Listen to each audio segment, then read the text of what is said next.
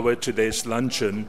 Lunch will be served in room 203 and 223. So just 2 rooms. Okay. So what's coming up next is the presentation by our third keynote speaker. He is an assistant professor at the Journalism and Media Studies Center, the University of Hong Kong. He specializes in news literacy education and misinformation ecosystem research in Asia. He founded the Asia Pacific Digital Citizen Network in 2013, through which he has been leading an international collaboration among media educators and journalists in Asia to develop pedagogical methods and teaching materials in news literacy that take into account the cultural, media landscapes, and political climates in different countries. He is the creator of the chief producer of 2 massive open online courses in this field. As of April 2018, the 2 public open online courses had tens of thousands of registered users and more than 10,000 of active learners from over 140 countries. Distinguished participants, ladies and gentlemen, please welcome Assistant Professor Dr. Masato Kajimoto. Thank you. Thank you.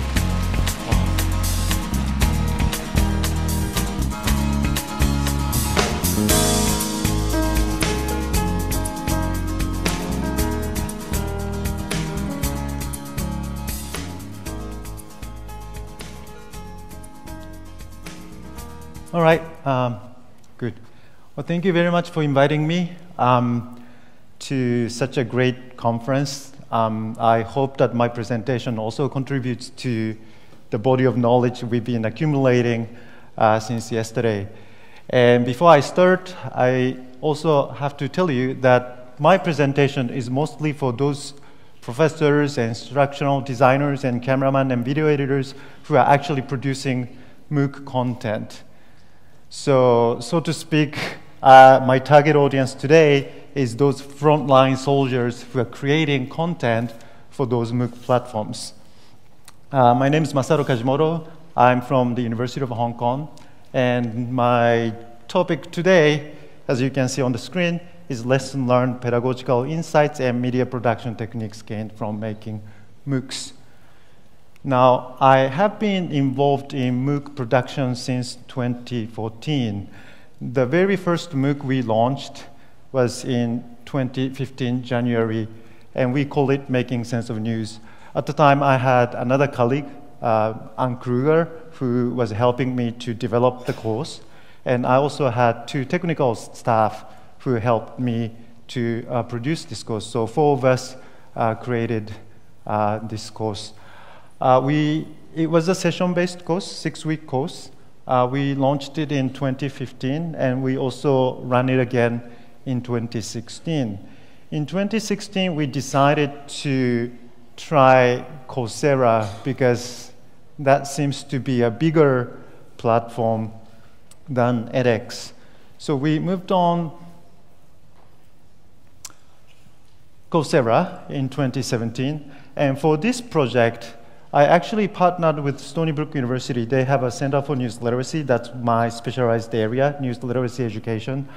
And Stony Brook University is part of State University of New York. And I am also an affiliate professor at the Stony Brook University. So it was natural for me to reach out to them and ask if they're interested in collaborating in developing MOOCs for Coursera. And luckily for me, SUNY was also already a partner university with Coursera, so it was relatively hassle-less to do a joint MOOC. So this course, Coursera course, was actually offered jointly by 2 universities. One is our university, and the other is Stony Brook University. And as you can see, my team has expanded. Me and Anne Kruger are still there, but we also had help from 5 other people from Stony Brook side. We gave a similar title, Making Sense of the News, News Literacy Lessons for Digital Citizens. And as you can see, we got 4.8 stars out of 5 in reviews, if that means anything.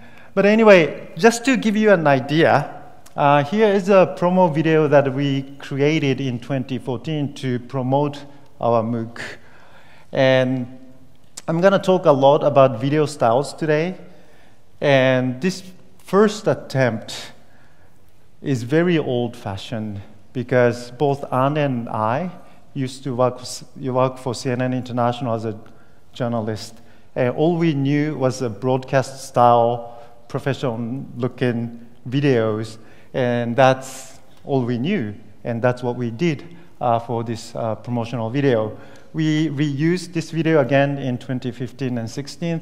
So the years you see might not say 2014, but it's the same video that we created 4 years ago. So just to give you an idea what the course was about. Let's first define journalism. Why do we need news organization in our society? As a news consumer, we don't know the information we receive from social media is true or not. The big organizations, they have this full process of verification. Many of us no longer need to look for news to stay up to date. News instead follows us everywhere. News is at our fingertips all the time. Our patterns of media consumption have transformed dramatically in the last 10 years, and we are facing new challenges. For instance, when we see a piece of news about a street protest on social media, we often react immediately by liking, retweeting or commenting without knowing if the information is actually authentic. Even though, of course, you don't want your friends to take to the streets based on the false claims that you shared.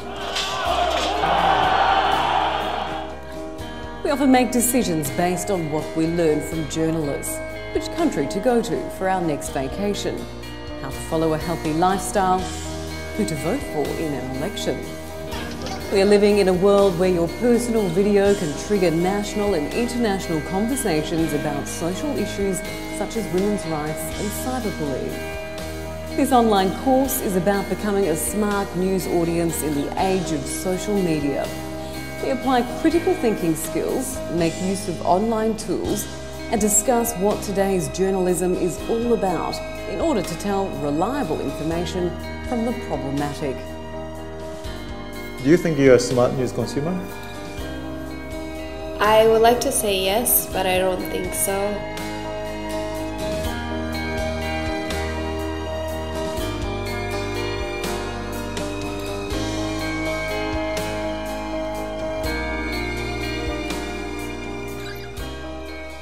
So as you can see, the course is about news literacy. Our idea is to educate future news consumers to be smarter when they encounter questionable information in news reports, and which happens all the time, as you know, especially after 2016 presidential elections in the Philippines and also in the US. We are keenly aware of what misinformation could do to our society. So back in 2014, we are already thinking about how do we teach news literacy to the public, not just students we have on campus, but more broader audience. So that's the reason why we created this course, and we've been running it ever since. So 2015, 16, 17, now 2018. My Coursera course that I showed before this video is still ongoing, so you can sign up anytime. It's self-paced course, and every 4 weeks, new session opens. And we still have probably around 8,000 active learners as we speak. Number goes up and down because some students finish the 6-week course and they leave. They are no longer active. So I'm going to talk a little bit about statistics and analytics as well later. Let me skip to, okay, I'll just skip the video. All right, so I think after running 2 MOOCs for 3.5 years, we could confidently say it's received relatively well. More than what we expected. So for example, this comment, hands down, one of the most successful MOOCs on journalism and news media literacy education, said by me. Right, obviously, right? I should feel this way. No, but I mean, joking aside, these are some of the comments that we got on Twitter. We encourage students to comment on our course content and also have lively discussions on Twitter. And we thought social media is a better place to communicate than edX and Coursera. I mean, students can also post questions, but that sounds a bit more academic, and Twitter seems to be a bit more free. So I cherry-picked some of the comments, that are very positive about our courses. Now, I also got this comment. This is not from me. Right. This one actually came from editor-in-chief from Harvard Business Review. So we were doing something right, I believe. On top of that, Arizona State University, the university has been mentioned a few times yesterday and also today. They have this school called Walter Cronkite School of Journalism. They have an initiative or project called News Collab. So they try to identify best journalistic practices, best journalism educators, and best of things in our field. And News Collab also gave us the status best practice in education in news literacy and journalism. So there are certain recognitions that we got by offering this. So those of you who are thinking about developing MOOCs, it does give you wider exposure as an academic. I mean, before I did MOOC, I was a relatively unknown professor from, small place in Asia. But after doing this MOOC, it seems like that many people can recognize my name because we are getting some publicities through these courses that we offered. If you are in the US, Facebook has been having lots of fake news issues and they wanted to do something about it. So in 2017, they decided to sort of have news literacy component to their service, right? So again, this is only available in the US, but if you use Facebook there, and if you use this, there are lots of different things they are trying, flagging false content or linking to some news literacy education materials from the Facebook. So if you look at one of those help pages to tell users where to get educated in news literacy, we are one of the partners that Facebook identified. So again, we didn't do too bad. But if someone asks me, have you really achieved what you wanted to achieve in the first place when you were thinking about producing MOOCs in 2014, what you wanted to do, and have you actually done it after 3.5 years?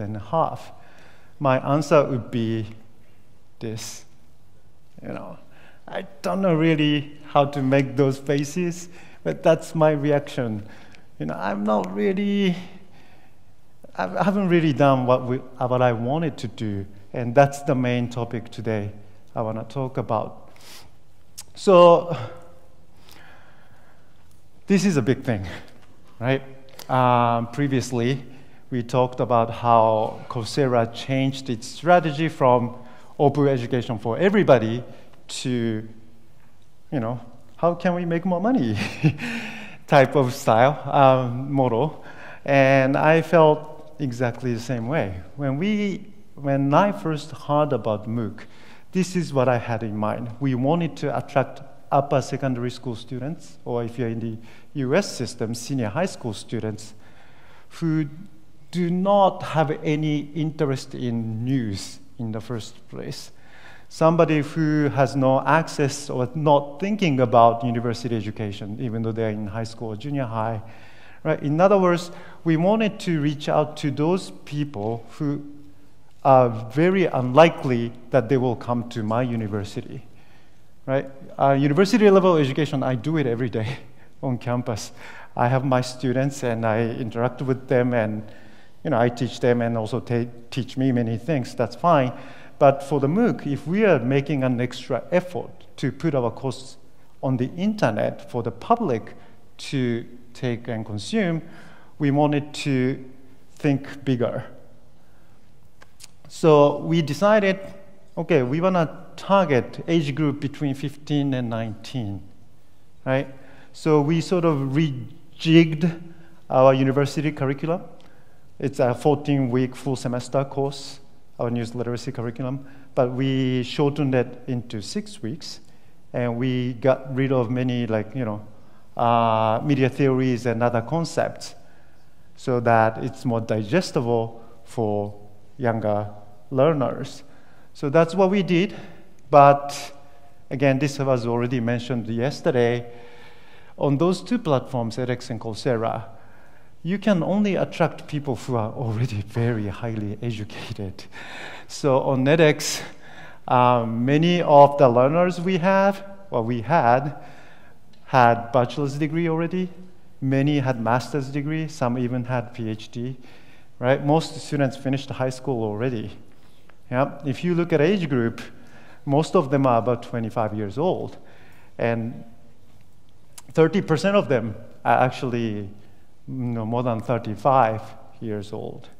So we weren't really reaching to the target audience we had in mind in the first place.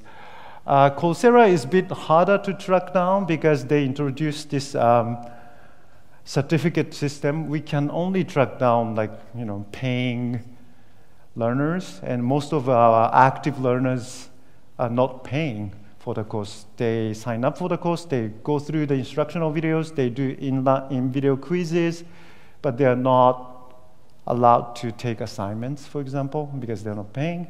And we don't really know, if they finish the course or not, because there's no indicator for us to take a look. So we relied on entrance survey, and this is from the first week. And that's why I didn't put the percentages there. I mean, sample size is only 180 something, so it's not really representative of what we have. But again, you can see the same trend. Many of our learners are very highly educated, and many of them tend to be very mature. We have a sizable group of people who are in their 60s and 70s. In other words, those retired professionals or academics or highly educated who wanted to learn a little bit about news literacy. So here is the dilemma we had. What we wanted to do with our MOOC is to I don't know what the good analogy is maybe swimming, right? So we wanted to attract people who do not know how to swim. So we wanted to tell them, this is how you swim. We wanted to teach how you swim. So we opened a swimming school. What happened was, instead of those people who cannot swim will come to us, those people who already know how to swim in freestyle, they just wanted to know how to do breaststroke or backstroke, right? So thank you, yeah. Right, so of course, if you already know how to swim, learning other techniques is much easier, right? That's why we got the good reviews, because they were already halfway there. We just nudged them a little bit with our course content, and that wasn't really difficult. What we wanted to do, on the other hand, is to teach how fun it is to learn how to swim, right? Swimming can be an improvement that will enrich your life. That was the message we wanted to give. So some of the techniques we used to attract those people are these. So let me show you some. So first, video on the left top. Obviously, it's the very traditional way of doing MOOC, right? Me in front of camera, just speaking about some of the concepts that we're going to go through. In this particular video, I'm talking about press releases and how it's written by PR professionals and how journalists treat those press releases into their news reporting, how that can be problematic for the news audience. So that's the concept. And I just talk and talk and talk. And if you have taken MOOCs, most MOOCs take this style, professor just talking, a talking head, right, for 6 minutes, 10 minutes, 20 minutes. And there are some links and readings on the website, but that's pretty much what you have. So we wanted to try something different. And the next video, top on the right, shows 2 students that we have on campus. And we gave the same assignment that we assigned on MOOC to our students and have them discuss how they did the assignments, and we filmed them and put it on the MOOC. So that our idea was that, well, you know, let our students do the assignment and sort of let them discuss, and that discussion can be an educational moment for online course learners, because obviously we can't really see how students communicate with each other. We have tens of thousands of learners, and the forum page is massive. You get hundreds of comments a day, so it's impossible for us to monitor those. So that's our attempt. This video is around 1 minute, so I'm gonna play a bit. So Audrey, I think for the first item, we both agree that it's important, probably because it concerns everyone's money, it concerns everyone's finance. But I think it's quite interesting because we all can be investors. That means everyone can relate to this piece of news, so I think it's interesting to everyone in society. That's why I put it quite high up in the interest scale. Right.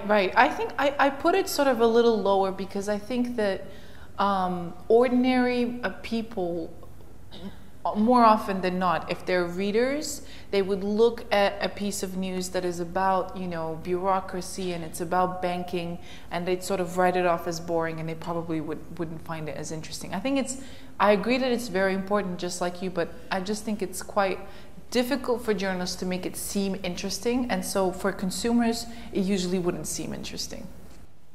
So we use this as sort of like a prompt to tell the online learners, so these are the kind of things our students are discussing with this particular assignment. Now what do you guys think? So that's how one of the techniques that we tried in our MOOC. Next video, key lessons. That one is another thing that we tried. I talked to lots of instructional designers and professors who have done MOOCs before we launched ours. And they all told me that, well, your video has to be less than 6 minutes. It has to be really short, right? And otherwise, people don't watch the entire thing. So I did that. But still, sometimes it's really hard to talk about a high-level concept in 6 minutes. So what you end up doing is that instead of doing 20-minute video, you just produce 4 different 5-minute videos. And then students have to continuously watch that anyway. And I thought, since we're doing that, probably we will also make a 1-minute summary. So every week we had 2 big concepts that students had to go through. For each concept, we created 1-minute summary video. If you didn't have time to go through these 5 videos, you can just watch this 1-minute video. And that sort of summarizes what this particular concept is about. So this key lesson video is around 45 seconds. I think my colleague Ann Kruger talks about editorial decisions. So I'll play back. So what are the key take-home messages on our topic, editorial decisions? Well, each one of us, including someone working as a professional journalist, has a different set of values. Our editorial judgment can be very different. News organisations decide what to present to the audience based on their judgment, which includes how important an issue is to the public. Editors know their target audience, what's trending and what's likely to get the audience's attention. So smart news consumers should pay attention to the news items that others deem important and interesting as well. So we had that kind of really short, bite-sized lesson summary for each concept. The last video, which has no sound, we also tried to have another student go through forum pages and I asked her to sort of solicit frequently asked questions and some of the discussion points that many learners are struggling to understand. So she picked up those questions and some of the points from our forum, and in this case, sitting with Ann Kruger, she sort of, did a Q&A with the professor, and I did this too. So in other words, we couldn't directly communicate with the online learners. There were just too many of them, but we had student helpers to go through their discussion forum and then pick up some of the issues. And then those issues are discussed in studio with me and my colleague, and we filmed ourselves and put that video on our course as well. Right? So let's say, for example, in week 2, there's certain concepts. And week 4, we put that video up. So, hey, by the way, do you remember what we discussed in week 2? And here are some of the questions we got in the discussion forum, and here's what we think. So that's the technique we tried. Now, the strange thing is that this very old-fashioned video that me just talking, if you look at the exit survey, in other words, those learners who finished our courses, we asked them what was most effective, what did you like most about our course, and what did you least like about the course. Surprisingly, that boring talking head lecture video was rated the highest. They thought it's really, they learned a lot. Student discussion was okay. Some students liked it, but many thought it was kind of, not really helping. 1-minute key lesson videos, we also put that on Twitter as well because it's 1 minute, right? Why not? The viewership was really low. So those online learners were not even clicking. If you look at the backend analytics, we realized that the summary videos, we thought it's a fantastic idea, but students are not really clicking because, for some reason, they watched the talking head and that was enough for them, I guess. Q&A with the professors, having student representative in the studio, same. It was very mediocre ratings among the learners who finished it. So some of the things that we thought helpful wasn't really deemed helpful by learners. That's something that we learned hard way. And it was very confusing for us because, okay, okay, let me go back. I also wanted to show this, before we talk about that. So not only those techniques to engage with the students, we also, our video, if you go through them, we have some fancy animations, colorful graphics. On the left top, we maybe talk about how journalists gather evidence, and some are direct, some are indirect, and whatnot. So we have fancy animations and everything. We also have sound effect, funny sound effect. On the bottom right side, you have another colleague of mine from Stony Brook, Stephen Reiner. He used to be a producer for a news show called 60 Minutes in CBS in the US. So we had him as a host for many of our lessons, and just to show you how we use sound effect. This is because the news we all yearn to consume and share serves 3 primal needs. News alerts us. News diverts us.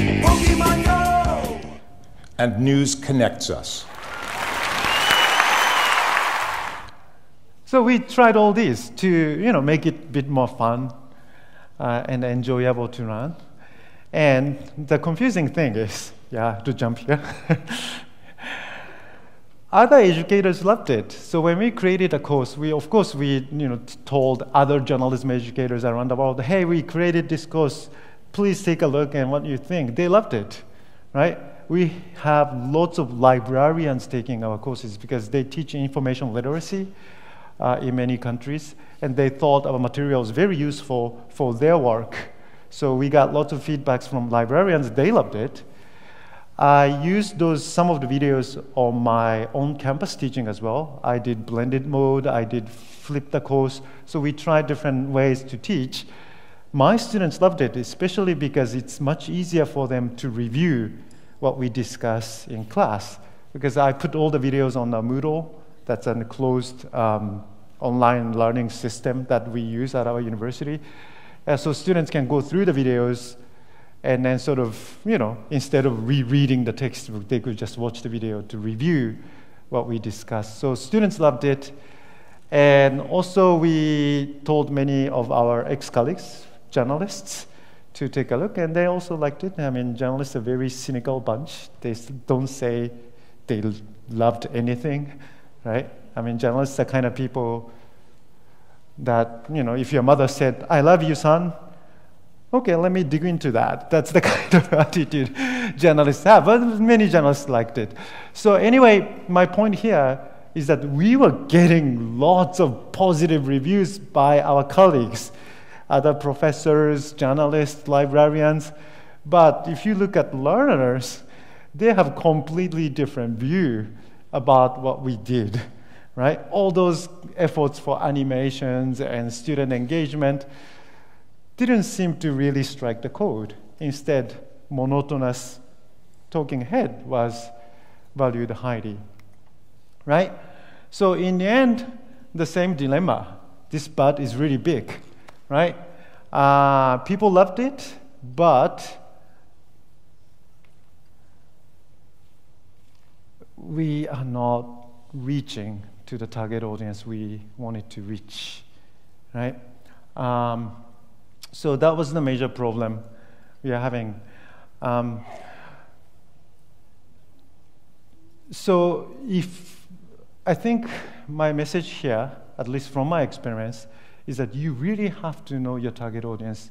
If you're producing MOOC to educate other university students, probably our approach is a recommended way to do this, right?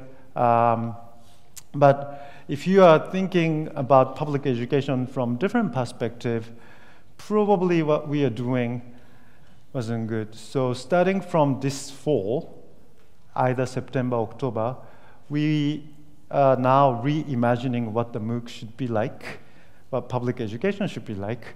And we decided, okay, let's ditch Coursera, let's ditch edX. Yeah, that's not what we wanted to do. We decided to go where people go. In other words, our target audience live on Facebook, YouTube, Instagram, not so much on Medium, but Medium is a place where you can actually have real long text. So we are considering using Medium as well. So these are the places where we go. We called a new project called Strapline. That's the name of the YouTube channel. It already exists, but again, we don't really launch this project until September, October. So it's the world's premiere, if you will, of this new project. We call it News Literacy for the Rest of Us. In other words, we clearly wanted to target those who we couldn't attract before. And we completely changed our approach with the Strapline. This video I will show you next is a teaser. So that has no educational content. It's just to tease what's coming in this project. It's around, less than 2 minutes, I think. So let's have a look. I hope Roy doesn't get mad at me for using my sleeve. All right, that's a little better. But basically, I gotta get to work. Hey, what's up? Did you guys get the news from Masato? What message? Well, today is June 21st. He wants the first batch of videos by July 10th, so... What? Crap. That's a bit tight. That is pretty tight.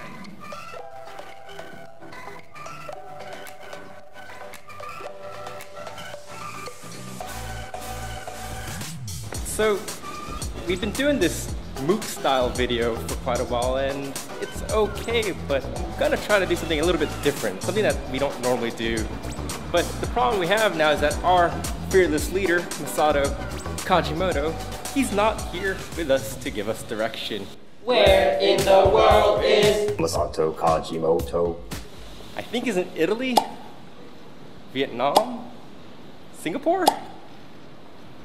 I don't know where he's at, but we're gonna try this on our own, try to do something a little different, and hopefully it's gonna look okay.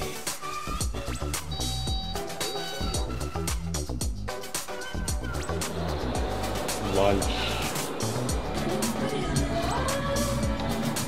Okay.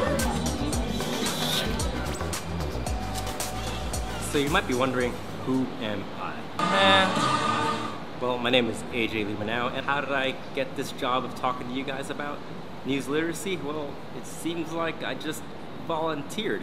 Basically the reason being, I want to learn more about news literacy, and at the end of the day, I don't want to look like a chump falling for fake news. So that's why I'm here, and hopefully you guys will learn with me about what is fake news and also about news literacy in general. Check out my new pet. Look what I found! It's too windy and too hot, I can't. What is the definition of fake news?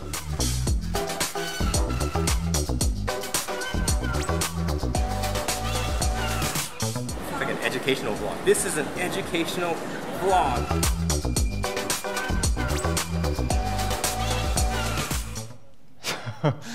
So, right, I don't know how you feel, but if you feel like, is that really MOOC? Is that educational? Probably you're not my target audience. For this, what we did was we decided, okay, we gotta know what they like. So we set aside 3 days. In front of computer, we watched popular YouTube videos for 3 consecutive days. 6 hours every day for 3 days watching YouTube videos that had millions of views and hundreds of thousands of followers. And it was a torture for me. I couldn't get it.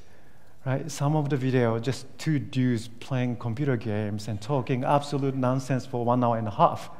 It's got 6 million views, 1 million subscribers, right? Another teenage girl who is apparently very good at teaching how to wear, different brands, cosmetics. That's fine, right? But her video doesn't just do that. She talks a lot about her life, on and on and on. Again, 30 minutes, 45 minutes. The actual cosmetics tip is like 5 minutes. But then that video gets 7 million views, 8 million views. Whereas our educational content, it's, our effort, we only get probably 600 views on YouTube, probably 25 likes. It's not even a comparison, right? So we decided, okay, we don't care what our colleagues think, right? We don't care what other journalists think. We try this approach and put it on YouTube and other social media platforms and see what happens. So next video is the very first video that we talk about fake news. And again, this isn't really a deep university level instruction. It's just a YouTube video blog that talks about that topic. Let's take a look. This is around 3 minutes and a half.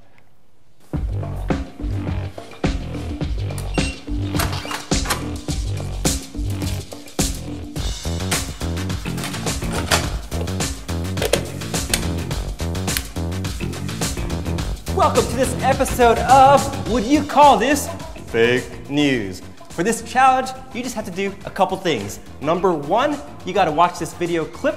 And number 2, you gotta tell me if the news stories mentioned in this clip is fake news. All right, cool. Roy, roll the clip. Just 5 minutes ago, my friend Chen, he's right over there, but 5 minutes ago, my friend Chen sent me a message that reads, "Dude, stop eating Oreos. They are as addictive as cocaine. It's scientifically proven." You know what? I'm gonna check it up on the Google search. Well, we got one by Huffington Post, The Atlantic, Forbes, So yeah, it looks like some news outlets did write about it. The links do work, so it doesn't seem fake. You know what? I have a friend named Roy. He has a kid who likes eating Oreo cookies. I'm going to share this to him just so that he knows what's going on. Go. All right. Oh, wait. Roy just sent a message. It's almost like he copied and pasted that one. And it says, "Hey, AJ, you're wrong. This is fake news." Have you actually read this stuff? This article is basically talking about a small-scale lab experiment on rats, not humans.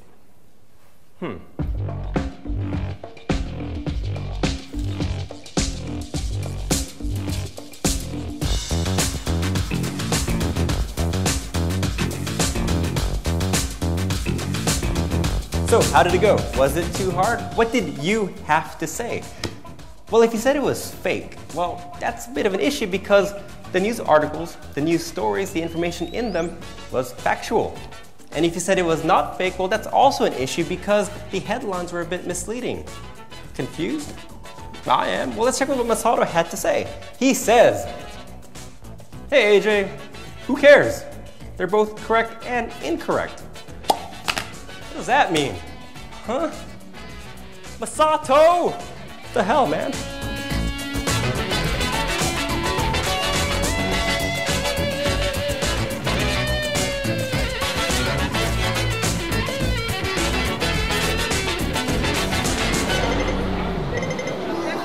This is Ladies Market, and what you'll notice here is that there's lots of goods. It's a big tourist area, and a lot of stuff they sell is, I guess I'd call it fake, which is kind of a interesting forced analogy of sorts, but kind of ties into our fake news. It's kind of a cool background, right?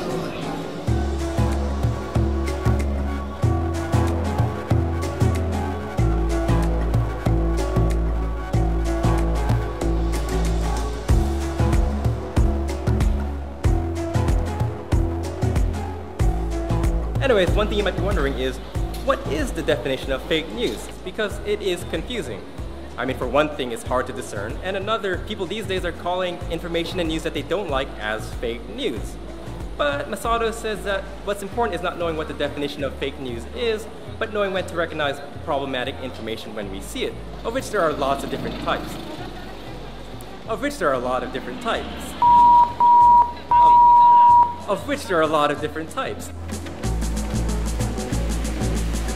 One last time, I just want one good one.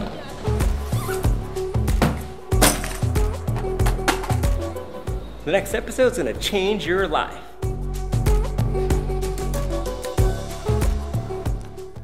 So what we are trying to do is to sort of hook the audience, and if they want to know more about the topic, we provide places where they can go. So these videos that we put on YouTube and Facebook and whatnot also comes with a link, and that link goes to our website. This text will also be replicated on Medium as well, because that seems to be where people go for, long-form journalism and also longer text. So if you go to our website and if you click the same episode title, "Would you call this fake news?" and which I can do that now, then we have a little bit more explanation in text. So we give a bit more context to the video. You don't have to read this, but if you're interested, you can learn more about this topic. And we have that instruction for the students, and we also created for teachers section. So if you are high school teachers, junior high teachers who are thinking about using a material, this is what you can do. So for the teachers section, I get a bit more pedantic, so to speak, and then provide some links to academic papers and the research articles, or more easier readings for the students, so that teachers can give to the students if they want to use readings. So here, one suggested activity is to create a table on their own. So teachers have to have students to create a chart and talk about different styles of misinformation and whatnot. So that's the approach we're going to try. Again, we're going to be starting this in September, October. We don't know if it's going to work, but that's what we will try. That's my team. It's AJ, me, Roy, and Chen. You've all seen them on the video. So another thing we are trying to do is to build our characters. It's a YouTube channel, and we are learning a lot from those like TV dramas and other comedy programs rather than educational content to mimic what they do. Don't know if it works or not. Right, and I think before I finish here, this is one thing I want to emphasize. So we are no longer doing structural sequence. The next episode is going to be on clickbait. So we sort of talk a little bit about Oreo cookie headlines as well and how that can be problematic. But the following episode is about Instagram and the photojournalism, news pictures. So it's a completely different topic. And the following episode, we go to Singapore because 3 of us, AJ, me, and Roy, will attend another workshop or conference in Singapore. So we're going to film there and then talk about press freedom in Asia. So each episode we talk completely different topic, and we are okay with that because, again, we are no longer structuring our course. We just keep doing this. So we might revisit the same topic 6 months down the road, 9 months down the road, and then create a new video. So that's how we approach. And also we are talking about other like-minded educators in Asia to localize this. And when I say localize, we are not talking about translation. We are not talking about giving subtitles or voiceover. We want to create everything completely from scratch. So if you are interested, I'm here, and we can talk after the speech. But at the moment, we got initial kickstart funding from Google to launch this strapline. And if this goes well, we are expecting to get a bit more funding from other sources to localize in Asia Pacific. And at the moment, we are working with NGOs in Myanmar, and they're talking to national TV station to do something like this. Again, the concept remains the same. We're going to be their sort of guide, but our local partner has to create everything from scratch with local talent, local videographer, and obviously in local languages, because sometimes talking about news is very cultural, and political climate in each country is very different. So we can't possibly just translate what we do in English into different languages. So, all right, that's pretty much it. My email address is in here, so if you want to contact me, please feel free to email me. Thank you very much.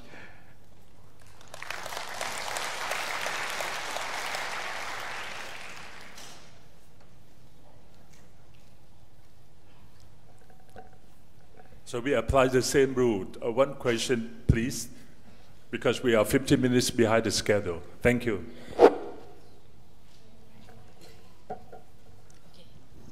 Thank you, professors. First of all, I would like to say that I really appreciate for your valuable experience.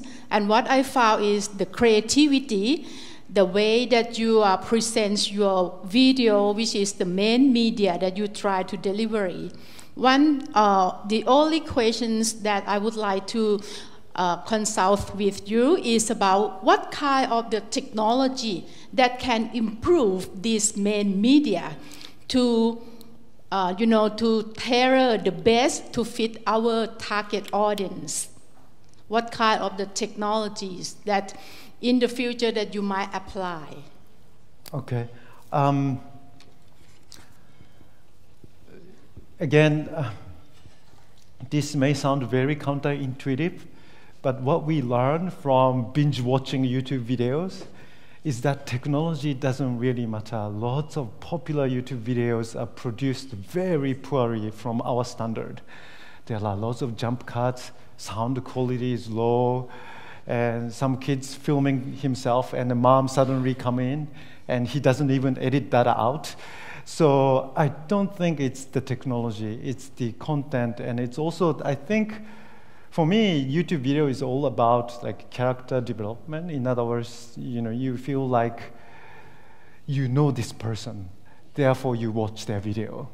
And I think that kind of charisma is necessary for you to be successful. That's why I asked AJ to do this. I cannot do that in front of a camera, but AJ can pull it off. So I asked him, I mean, he's a good friend of mine, hey AJ, can you do this, you know? I will teach you the concept, but you have to internalize it and somehow make it funny. And he did an excellent job. So I think not the technology, but who. You know, who's gonna be in front of camera? That's super important in my opinion. If that answers your question. Yeah. All right, thank you very much.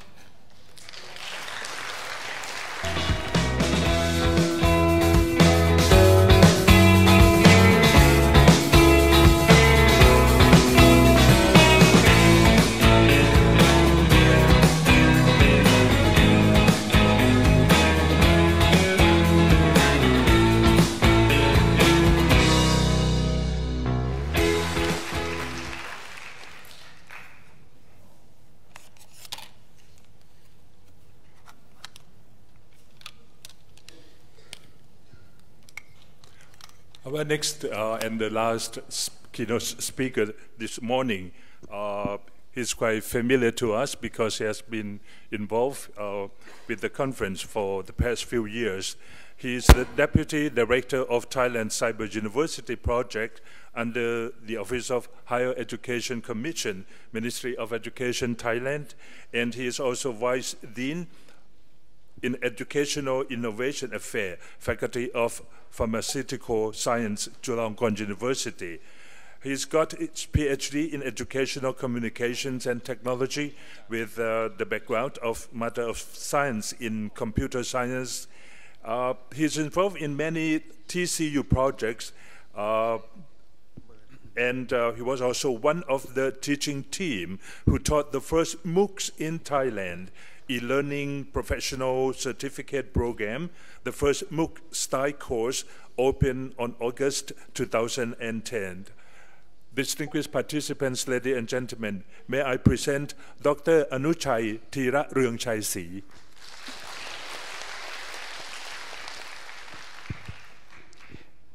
Good afternoon, everyone. It's my great pleasure to come here to present briefly the update of Thai MOOC by Thailand Cyber University, and also a great pleasure because this is the last presenter at the lunchtime. You hear a lot of content or knowledge, and maybe you are very tired and very hungry also. So I promise to present very short and brief about the update of Thai MOOC. Okay, let's start from the topic that I would like to present. I will present in 4 short topics. First, please allow me to review the background or history of the Thai MOOC, and then the outcome of the first phase of Thai MOOC. And then the national policy, 20-year, we call the 20-year national strategy of Thailand. Very new and very update, very interesting. And then the update, the new vision of the Thai MOOC. Okay, many of you may know that from 2015, our government have launched a new policy called Thailand Digital Economy. At that policy, they aiming to create the digital society, digital economy platform framework that will raise the nation to have a more income nation. And one of the pillars is the digital society. And one of the strategy is to encourage, to support the lifelong learning of all people in Thailand. Back to the Thailand Cyber University project. Under the Office of Higher Education Commission, Ministry of Education, the project was founded in 2005. We did a lot of projects on online education, starting from the open courseware portal. In 2005, we opened the portal for university to share their open courseware, and success very much, and a lot of people, faculty member and students utilize our portal. And then we start to open e-learning professional certificate to educate, to training the faculty member, the teacher who want to do the online education. This is a MOOC style certificate program that we launched. At that time, we did not know that this is a MOOC style course before. Then we launched a project called TCU Globe Project that interconnect all open courseware portal in Thailand for some university portal and to the international many regions, and very successful. And now we plan to launch the MOOC project. But at the same time that the government launched the digital economy policy. So we combine with, partner with the three ministry, three organizations. We submit a proposal to establish the Thai MOOC. You can see that three major ministry: Ministry of Science and Technology, Ministry of Education, and Ministry of Digital Economy and Society. At that time, the name is the Ministry of ICT, but now become Ministry of Digital Economy and Society. Our vision is to establish Thai MOOC as a lifelong learning space for all Thai. This is our imaginary vision, and imagine that if we have a portal of a MOOC course that can support every person from children until their retirement age. So it will support the lifelong learning of all people. We have to create the MOOC course portal. We have to create the learning portfolio system, and also the very important is the credit bank system that collect the credit that the learner have passed. We separate duty among ministry. Ministry of Digital Economy take care of the infrastructure, the computer, the technology things. Ministry of Science and Technology by BITEC take care of the software and platform, customize software, modify and create new software. And then for TCU, under the Office of Higher Education, we develop the content with the support of the university. Outcome of the first phase, we got three major important outcomes. The first is we got the Thai MOOC platform that provide the Thai MOOC course to all learners. We adopt and customize from open edX software. And then we got the standard and guideline for MOOC course development. This is the foundation. This is the guideline that we use for anyone who want to develop the MOOC course and to open and deliver via the Thai MOOC platform. And at last, we have 195 MOOC courses developed from the university throughout the Thailand. This is our system, our platform. You can see from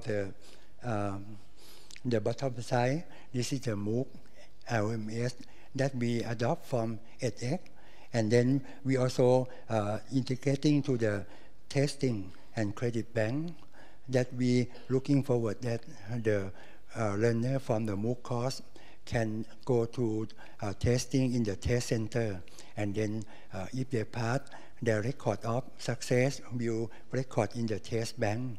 So it's a strategy to encourage them to go further higher education. The learning journey similar like this. The students who learn as their own interest, they stop after pass the course and get the certificate. But the one that who want to collect their credit learning credit, they have to go to the testing center. And then if they pass, their record will keep collect in the credit bank. And if the home university of the student allow, the credit will transfer to the home university. And if they collect as many credit, they can transfer to certificate or degree. Okay. And in the underlying, you can see that there are many things that we have to done. For example, the infrastructure, the quality assurance system, the guideline, the administration system, and also the supporting system. This is a MOOC website. This is the standard and guideline. We developed the guideline with the support from the faculty member, the researcher from university. The guideline have the process along the MOOC course development. So emphasize on the quality in each step of the process. We got 195 MOOC courses from the 7 regional university networks. Totally we have 9, but at first phase, 7 university network participate in and join us. The result come out as the statistic from the July 18, 195 MOOC courses open, 70,000 learners registered, and 121,000 course registration time. And the most popular is the basic photography course, 4,500 learners. Yeah. And the second one is psychology in daily life. This is the demographic of the age of the learner. If you think back at the yesterday morning, Professor William from the 2000, you can see that the pattern of the distribution may be similar, but the age of the learner, the median age of learner in Thailand may be in the very popular, very famous course is 31. And you can see that the student in the university is only 1/3, 31%, and we have learners that have more than 41 years old, 17%. This similar pattern to other courses. So from this we learned that maybe now we are ready for online education, and maybe not only the younger, the university ages, but also all people from all age. Maybe the adult learner or the retirement also can learn from this way of education. This is the map. This map shows the location of the learner. You can see that the yellow dot spread throughout Thailand. This is the education of the learner. We have after bachelor and before bachelor degree. Okay, the impact of the first phase come out that in Thailand, from our observation, MOOC get into the mainstream of open education. At least 2 university level MOOC platform was launched from the top 2 university. Chulalongkorn University launched Chula MOOC, and Mahidol University have MUX, and at least maybe more will come in the near future. And the last number of university instructors show interested in developing MOOC course and providing education via MOOC course. We can see that the application form that submit to get fund from the Thai MOOC second phase, we have increased 100% from the first phase. So many faculty members interested in. And also, there are many national institutes have introduced and have strategy to use MOOC as one of their strategy to do staff capacity development. For example, the Office of Civil Service Commission take care of the education of the all Thai civil service, and also Thai Professional Qualification Institute that take care of capacity building for the skilled worker, skilled people, and also the Digital Economy Promotion Agency, and many public organizations interesting in. Now, MOOC has been widely accepted as an education system for lifelong learning. We can see that at the national level, the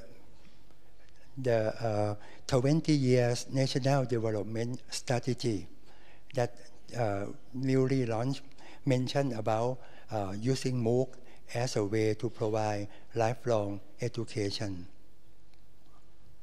This is the 20-year national strategy. They have 6 key strategies. The key strategy number 3 is development and empowerment of human capital. There are many sections and mention about the lifelong education, mention about the transformation of learning, and also MOOC is one of the keywords that was mentioned in the national policy. So this come out the situation after the first phase. I really want get into the MOOC, utilize MOOCs, not only the university but also the public organization or involved or participate in the MOOC. How can we take this good opportunity to benefit the future of Thai education? Back to this picture. From the learner side, what is the thing that motivates them? They want to get knowledge, they want to advance in their career, they want to get more higher degree. This is the motivation. But also, they need something not complex, not sophisticated. They need one-stop platform or unified platform. They just learn to use this platform only once and they can learn everything. They want their portfolio of learning to be consolidated into one portfolio, not separate into different and many platforms. They want to collective their learning credit, and then they can use their learning credit into everything that they want to further their education or to advance their career, something like this. Back to the provider, the MOOC course provider. There are many universities that want to provide MOOC course, and also they have their own target, their own learner that they want to provide to them. But they also many MOOC course provider, TPQI, OCSC, the civil service, all they have their own target, but their target are overlap, or maybe many one of us has more than one hat. Sometimes we are civil service, sometimes we are engineer, something like this. So it is a good way that we can combine all courses from all providers into one place and provide it a simple way to the learner, and all provider can utilize, can provide the course to all people in all ages as their target. So benefit both the provider and benefit both the learner. So as a government organization that initiative the Thai MOOC, so we have to we have to focus more on the developing of the platform. So if we have a national MOOC platform that all major MOOC provider want to provide the MOOC course via this platform, you can see that the benefit will benefit to all learner and all provider. The investment will be more efficient. the quality of education will be improved if we can consolidate, coordinate, we can do a research, we can combine our research together and make a good guideline for MOOC course development. The learner will get a good consolidation of the learning portfolio. And with the strong and reliable of the infrastructure and also the security system, we can provide a trust and confident learning outcome, learning result from the learner. So at the first phase of Thai MOOC, we emphasize on establish the system, try to provide the MOOC courses, support the university. We as the project, we did not create the MOOC courses by ourselves, but with the support from the university network. Together we can build a lot of MOOC courses. But in the second phase now, MOOC will become the mainstream, so we have to focus more on building the strong, reliable, and fast infrastructure. We have to focus more on the quality assurance system and develop a good guideline to encourage, to facilitate all faculty or institutions that want to create and provide the MOOC course. We have to create a security and very efficiency credit bank system that will be the central recording of the credit, and then will be shared among all institutions that would like to utilize the learning credit of the learner. So we have to set the standard. And then we can be the training, supporting service, and continually research to improve the quality, and do a knowledge management as a yearly conference as this one. And also, as a central body, maybe we can facilitate the coordination with other international MOOC or national MOOC and MOOC provider. So maybe the central portion. Okay, that's the thing I would like to update everyone, and that's the time for lunch also. Thank you very much.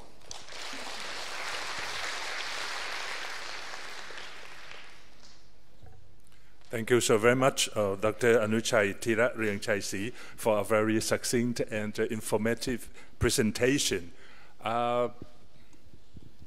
Probably one question is allowed to do so if you have, please.